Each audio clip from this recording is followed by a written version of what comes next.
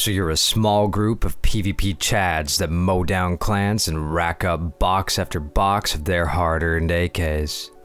Eventually, you're gonna take one too many kits from the wrong group, and they're gonna come marching up to your door with a box of rockets in hand. Will you be ready? Of course you will.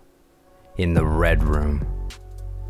The Red Room is a no-compromise, highly fortified main base for 4 to 6 dedicated players that want every single luxury. It can be built off of any standard 2x2 with a triangle airlock and expands easily from the humble beginnings all the way to a safe and secure monster of a main base. Where do we begin?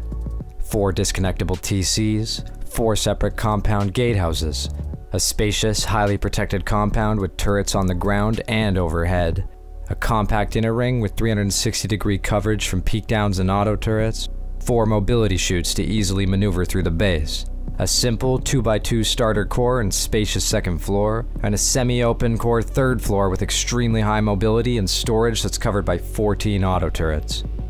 14 bedrooms spread across 3 different floors, 6 large batteries that are positioned completely away from any area that would be commonly pummeled with rockets, a 360-degree wide-gap shooting floor with a wide array of angles and embrasures, including heli peaks, breach peaks, and 4 sets of roof peaks, a spacious and defendable roof covered by 12 auto turrets, and all of this other than a couple wide-gap tiles are built off of the main base TC, so it's simple to build and so stable that you can send a metric ton of rockets through the base, and all of your vital spawn points and battery rooms will remain completely intact, turning any kind of raid into an absolute nightmare. The price of the base is easily manageable without endless grinding if your group is active, and the numbers you're looking at here take into account every single endgame upgrade and luxury such as double armored doors and a full HQM core, so prior to making these expensive upgrades, you can expect the base to cost significantly less than what you see here. Let's take a tour of the base. Really quick before the tour, this base was built live over at twitch.tv/templetaps. I'd be super grateful if you stop by next time I'm live or drop me a follow. The streams have been super fun and everyone had their own little part to play in the making of this base. So thank you to everyone who participated in the build. I love you guys.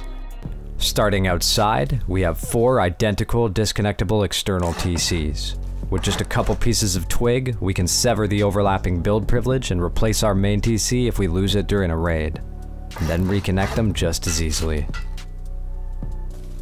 Heading into one of our 4 identical gatehouses, we see vertical metal embrasures allow us to check for door campers outside or fight back into our compound during a raid. Entering into the compound, 8 auto turrets first cover the ground space, half of which are almost impossible to shoot out with bows because they sit behind chain link fencing. Additionally, there are 4 more sneaky auto turrets hiding up above that cover any potential breach of your outer shell. They're reasonably shielded from outside fire as well, so they significantly complicate a raid path through the compound. Heading in through either side of the shell, we're greeted by a daunting network of inner peekdowns sectioned off by prison cell gates and double doors, so you can completely control which areas raiders have access to and further slow them down. The ring is covered throughout with a couple of turrets, and you can feel free to add more at your discretion. All 4 corners are symmetrically equipped with their own bedrooms and mobility chutes that allow for easy traversal up and down the base. Heading up our first BDSM furnace jump up brings us to the 2nd floor living space. 4 honeycombed loot rooms, a locker, and a few utility items fit easily on this floor while leaving plenty of room for your group to maneuver before the base is expanded.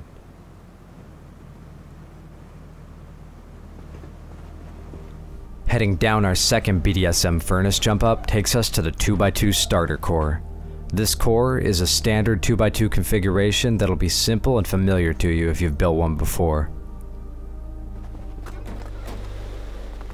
Heading up our 3rd and final BDSM furnace jump up takes us to the semi-open core.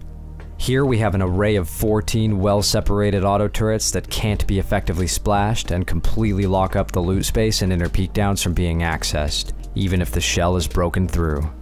The peekdowns themselves offer excellent angles into the entirety of the ring and are blocked by frames so that you can't fall through and raiders can't ladder up.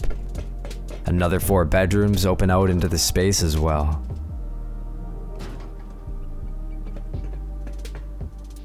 Heading up to the 4th floor, we see some communal deployable space for whatever extra deployables you might need, although I chose lockers in the tour. And another 6 bedrooms, so even your weekend farm bots have a cozy place to sleep at night.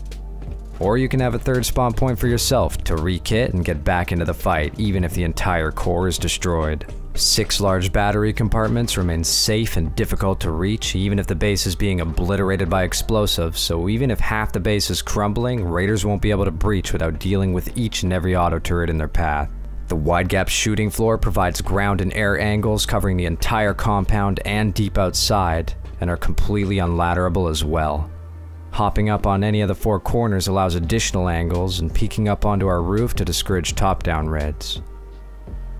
Jumping down below gives us a perfect vantage point to fire down on raiders attempting to breach the shell.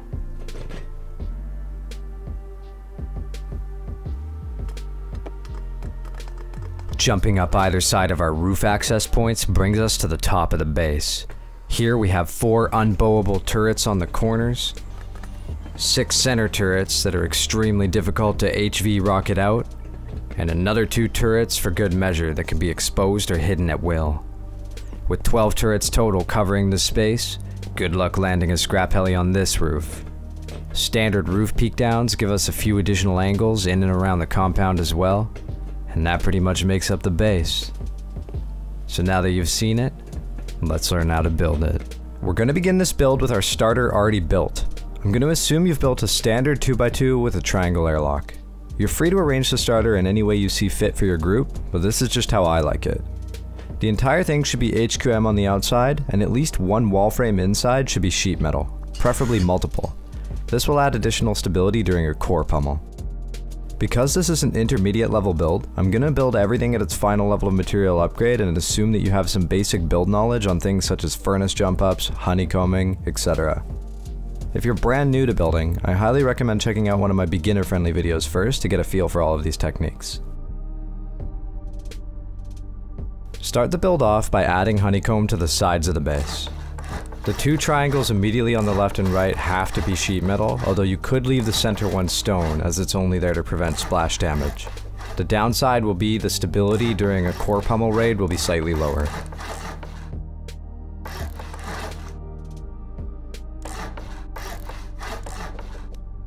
With the honeycombing complete, come down to your front triangle airlock and create a jump up to the 2nd floor. This is done with 2 sheet metal walls, a garage door in the middle, and a furnace jump up on the end.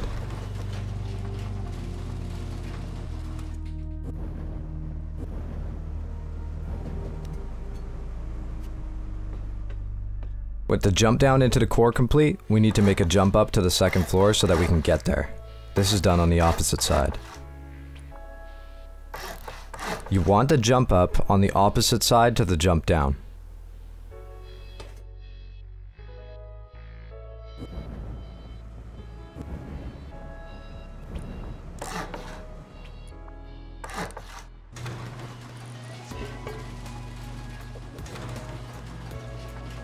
I'm placing fridges in this empty triangle, but really you could put whatever you want. You could use lockers, or in the early game before the rest of the base is built, you could temporarily put a large battery here as well.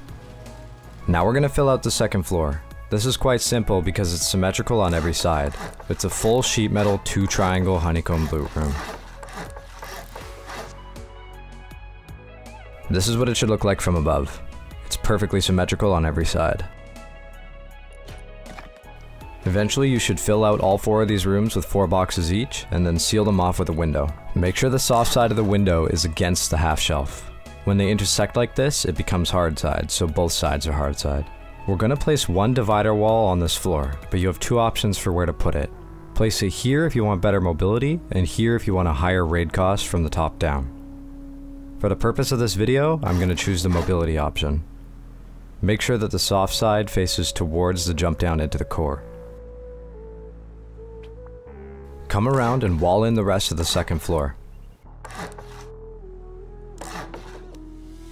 Above the jump up and jump downs, we're going to create standard stone half shelves.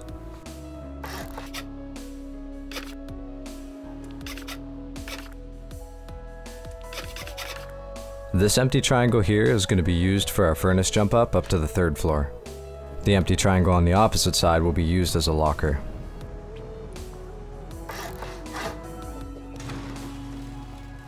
Close the entire floor in with sheet metal, except for the furnace jump up. Every single empty socket on this floor is going to get a garage door inside of it, so just fill the entire thing with wall frames and place the garage doors as you get them.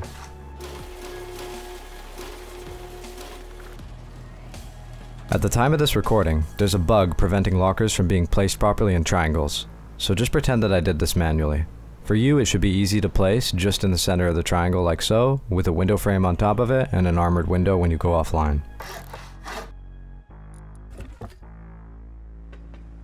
On one side of our separator wall, we can place a research table with a large box underneath of it. And then on the other side of the separator wall, we can place a repair bench with 2 small boxes underneath of it. If mobility isn't a concern, you could also litter the rest of the floor with boxes as well, but I don't recommend it. There's plenty of storage in this build already. Auto turrets can be placed above the jump up and jump downs once they become available and you have a power source. And that completes the 2nd floor of the starter unit. Before we can move on to compounding in, let's build our shell footprint. It's incredibly simple and symmetrical on all 4 sides. Come to any of the sides of your base, place a square foundation and a triangle off of each end. This is what it should look like. Come to one side and place a triangle foundation and then 2 squares inwards. Remove the outer square and the outer triangle and you're left with the shell footprint. Now we can work on claiming our build spot and preventing ourselves from getting TC griefed. To this end, we'll do the build out for our external TCs. Build out 3 square foundations and 1 triangle, then remove the 3 squares. This is how we're going to get our wide gap. Build back with triangles until you reach this spot where it looks like a square could go on the right. Remove the 2 triangles on the side and back so that you're left with this perfect hourglass shape. From the hourglass, this is where our gatehouse will go, with a square in the middle and 2 triangles. Now build out 4 square foundations and then 2 triangles on the end. This is where our mini Satori disconnectable external TC will go. Let's build it now. Upgrade the innermost triangle to sheet and the outer one to stone. 2 sheet half walls will go on the left and a full wall on the right. This is important. A TC goes in the middle, and then you can block it off with a glass window or a door. The glass window will give you a full 8 rockets of protection at the end. The door will only give you 6 if you use a garage door. It's up to you. Now remove these 4 squares. If the twig decays before you're ready to start your compound or somebody shoots it out, don't even worry. You can rebuild the entire thing backwards from the TC like so. Now let's build our gatehouses so we can compound in the base. Come down and upgrade all of this. Connect these 2 foundations together with wall frames so they don't decay. Now build out your gatehouse. Wall frames in the middle and window frames on every side. Make sure that all of the soft sides face towards the compound, even on the inside of the gatehouse. Vertical metal embrasures go in all of the window slots, and double doors go in both of the wall frames. Use these 2 twig triangles as build-up to help in placing barricades over the top of the gatehouse. Now we can connect the gatehouse to the external TC. Place 2 floor frames off of the gatehouse and 2 floor frames off of the external TC. Although it's currently 8 rockets to destroy the external TC, it's only 4 rockets to disconnect it because the frames are stone, so upgrade them to sheet metal whenever you can. You'll also need to upgrade the foundation here and the wall frame here as well. Now if our main tool cupboard is destroyed in a raid, raiders will not be able to build on the base or grief it, but we won't be able to replace our own main tool cupboard either unless we disconnect the externals first. Do so with a foundation here and a roof tile like so. Now you'll be able to replace the main TC, and then you can reconnect the externals. Now we can compound this thing in. It's extremely simple to get an airtight compound with this design. Align yourself straight with the gatehouse, and then strafe out and place the wall just touching the gatehouse. Repeat the same process on the other side.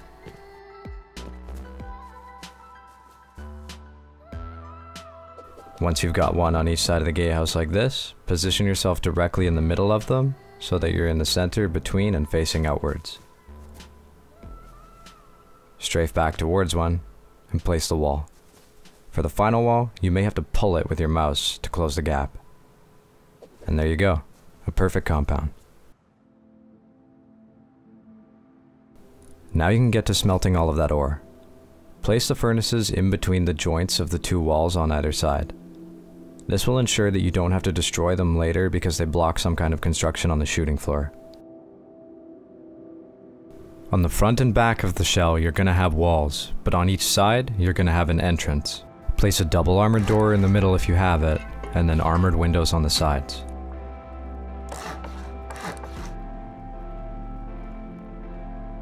The entrance is identical on both sides, and then everything else becomes a sheet metal wall on both floors.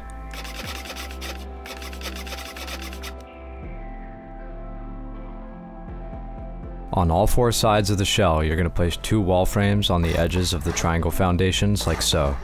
You can leave them stone or upgrade them to sheet for extra stability during a raid. On the two sides that have exits, you're going to want to place prison cell walls in the frames above and double doors in the frames below.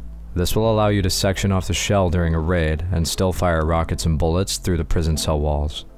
This next step has to be done in precisely the right order, so pay attention. Come down to each of the four corners and place a full wall and a half wall like so. Place a stone floor frame on top of it and a sheet metal floor frame at the very top. Then you can destroy the buildup. It's extremely important that you do this in the right order for the peekdowns to place later like so. If we did it in the reverse order, with the peekdowns placed before the frame, you can see here that the frame will not place, so don't mess this up. This frame is vital to the stability of the base during a raid. We're almost ready to expand to the next floor. All we have to do now is create our chutes up the corners and our peekdowns. Come down to one of the four chutes and put a double door on one side and a wall on the other. The orientation of the wall and the door aren't terribly important, so feel free to have them opening whichever direction you want. Now place a window frame on both sides of the chutes and fill them with windows. Finally, place a ladder hatch in the stone floor frame, not the sheet metal one. And now all that's left to do is fill out the peekdowns. You use triangles on the corners like so, and then a square on the side with triangles on each end.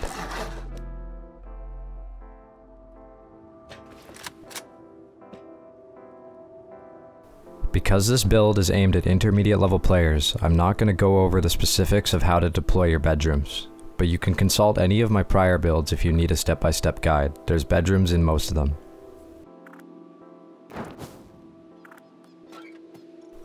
A side note before we move on to the next floor. If you get HQM rich, I highly recommend coming down and upgrading the wall outside of the triangle airlock to HQM, and potentially even the wall on the opposite side outside of the TC room like this.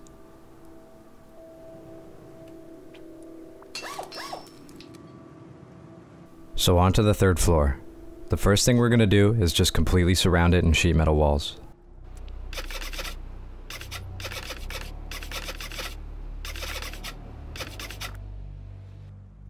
Identify where your jump up is, and find the triangle that's directly diagonal to its right. Right here. This is going to be one of our two jump ups to the fourth floor. Build it up now.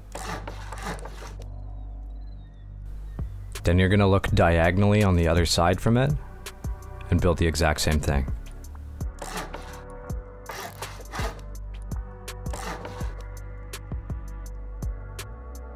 It's symmetrical on both sides. Place a stone frame on the end of every part of the 2x2 honeycombing, like so. This will allow us the stability to immediately close in the entire floor.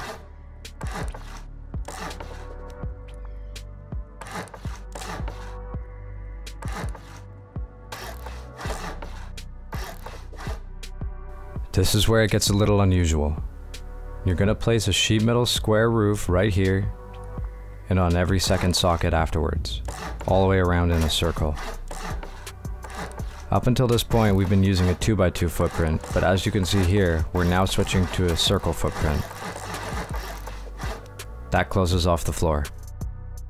Now that we're secure inside, we can start outfitting the place. Come to the corner of each mobility chute and add a window frame on one side and a double door on the other. You can utilize the clipping portion of the inner peekdown to get a good view into the floor. There are 6 empty triangles beside the places that are going to become our bedrooms right now. They're on each side like this. We're going to create auto turret pods in every single one of these triangles like so. Make sure that these shelves are sheet metal so that you can't destroy both auto turrets for 4 rockets. Every single triangle that's positioned on one side or the other side of the bedrooms are going to be used for this purpose, so go all the way around. Now place auto turrets inside every single triangle and on every single half shelf, except obviously the ones we're going to use to get to the next floor. Double armored doors can go on this set of bedrooms or the top set of bedrooms. You probably don't need both, but you at least want one set of your bedrooms to be a higher raid cost. As of the time that I'm recording this video, like I mentioned earlier, there's a bug with lockers changing their hitboxes. Ordinarily, you should be able to put a barbecue in the back of these bedrooms if you place it in between the bed and the locker. The last small box should also not stick out through the door. Now we can outfit our semi-open core. Place a half wall and a low wall symmetrically on all 4 sides like this. Then use this box configuration to place 4 large boxes in each space. Don't worry about the accuracy of these boxes too much, it really won't affect anything. Come around and place this triangle shelf above each of the 4 box formations.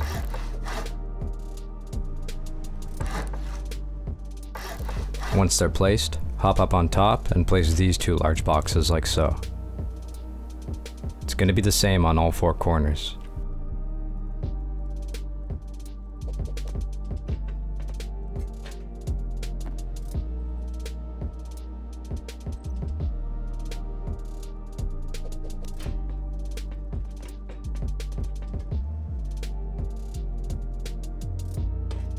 The last thing we can do on this floor is place these 2 garage doors right next to where we jump up on this floor and on the opposite side.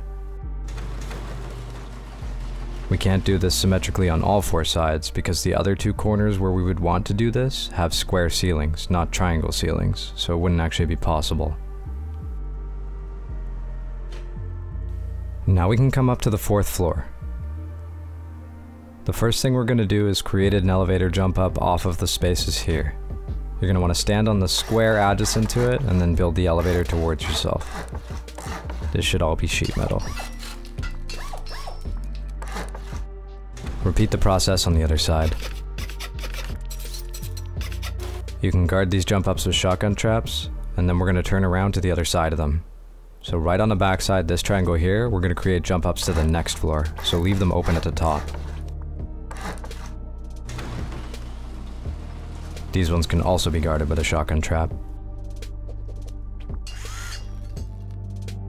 With that out of the way, we can start to close this floor in. We're going to surround it all the way with sheet metal walls, but first we need to add wall frames here and place double doors inside of them. With those 4 double doors placed, you can surround all of the rest of it with sheet metal walls.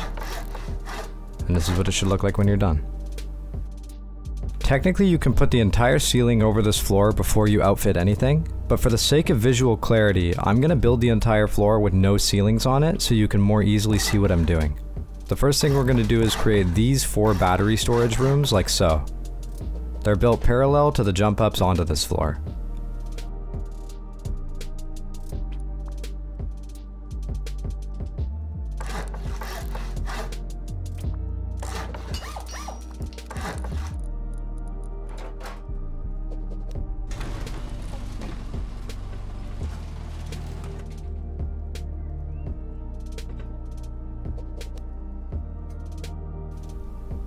Now we can move around to the side of the battery compartments here, where there's 4 exposed squares. In each one of these 4 squares, we're going to place a bedroom.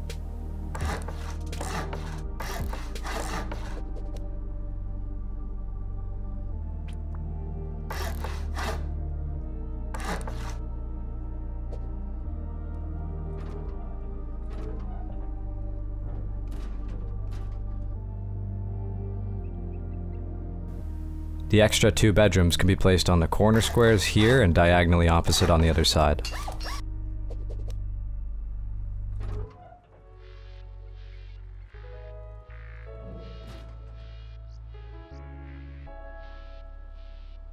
The last couple things we do on this floor are fill this triangle space on each side with another battery for a total of 6 large batteries stored.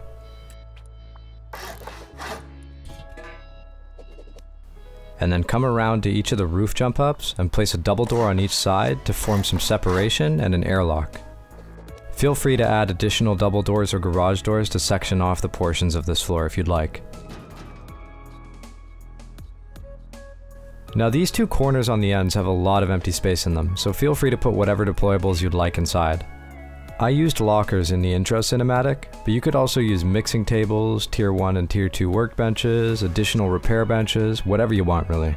Now I'm going to close everything off except the roof access. Realistically, you probably would have wanted to do this before outfitting the floor, but who knows, the order is up to you. Now let's build out the shooting floor. This is identical on all 4 sides, so I'm going to build it with symmetry. Come down to your wide gap footprint and place a triangle, a square, and then another triangle. Then demolish the first 2. Repeat the process on the same side so you have your wide gap footprint like so. You're going to want the outer triangles to be sheet metal, as with these frames as they go up. The center ones can be stone though. All of the floor tiles surrounding your shooting floor should be sheet metal, and all of the window frames should be stone. You're going to place sheet metal triangles off of the main base on either side here, and a square off of the main base on either side here as well. This is what it should look like when it's done. Make your way around the entirety of the wide gap and the squares beside them with window frames. Make sure you don't place them on the inside corners of those squares though. All of the ceilings here are going to be placed off of the main base, not the wide gap. This is important so you can shoot at heli through the gaps in the front. Now fill it up with embrasures. The shooting floor is almost done at this point. We just have to do the pillars at the corners. So come outside and build yourself out 2 square foundations like so and demolish the inner one. Upgrade this one to sheet metal and place 4 wall frames like so. You can optionally upgrade the front 2 to sheet metal. Place 3 chain link fences here and 1 chain link gate here, and then cap it off with a ceiling. Place your auto turrets inside as far back as possible.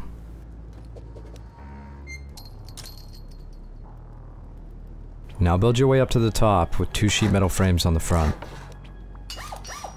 Above them, 2 sheet metal half walls with the soft sides facing in. After that, place your auto turret shelves here. The auto turret should be rotated such that it has visibility across both axes, and placed a little bit farther forward so that it can shoot down. Now we cap it off with another sheet metal floor. And then place 2 stone window frames like so and another 2 on top. Head inside and build up your breach peaks like so. Feel free to add small boxes if you wish to gain steeper angles down into the compound.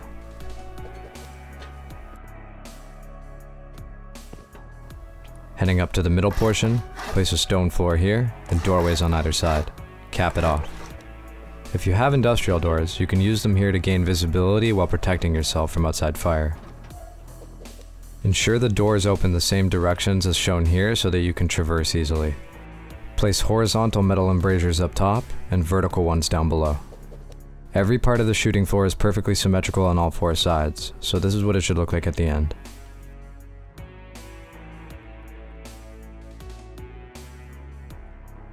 At some point you're going to want to add auto turrets in front of each of the doors leading out to the wide gaps on the right side like so. If you're truly rich and you have an abundance of auto turrets, you may want to also place auto turrets in a similar position in the shooting floor itself to prevent people from taking control of it during a raid. A similar luxury you might include is these auto turrets in the compound next to the entrance to each of your gatehouses. It's always good to have redundancy in your auto turrets. Now we're done with the shooting floor, we can move on to upgrading the roof. The first thing you're going to want to do is build a half shelf elevator out onto the roof on both sides like so. Auto turrets can go in both of these. Now build your windmill towers on all 4 corners of the base identically. You want to use 2 half walls here, an auto turret right in the middle, and then a floor on top. With the floor in place, you can create a wall frame on either side and protect the auto turret from long-range bow fire with these chain link fences. Then you can create your turbine tower up to the top. When building this in-game, you can use netting to help you climb it up and down while building.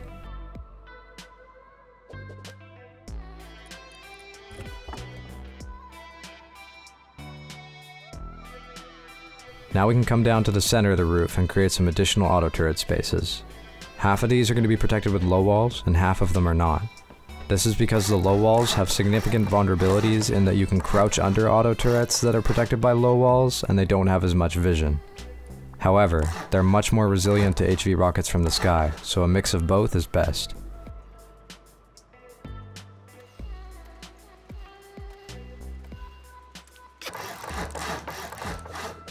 And the last thing we need to do here is add the battlements. We're just going to use regular roof tiles all the way around.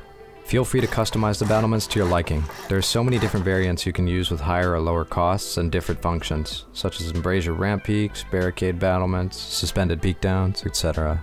And that's pretty much the build. The last thing I'll show you is luxury upgrades you can make as you can afford them. The first one is that if you're going to use all 6 large batteries, eventually you're going to need 6 windmills, so 2 more towers can go here. The next thing is that we can add auto turrets inside the shell. We can get 2 of them going on the sides of the shell here, and if we really want, we could do another on the ends. While we're in the shell, we can also add additional separators on the side so that the door path rate is 8 rockets to get to the entrance. Coming out into the compound, we can visit the 4 corner support pillars and upgrade the wall frames to sheet metal to reduce the chances that somebody uses this spot as a vector of attack into the shooting floor. Heading up to the roof, we can upgrade the turret guards to reduce the chance that anybody tries some nonsense in a scrap heli with a bunch of launchers.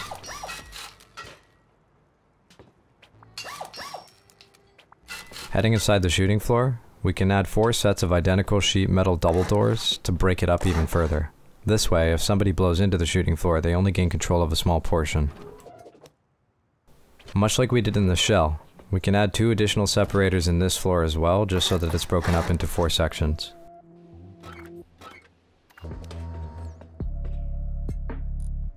And lastly, why not throw a couple of searchlights up on the corners?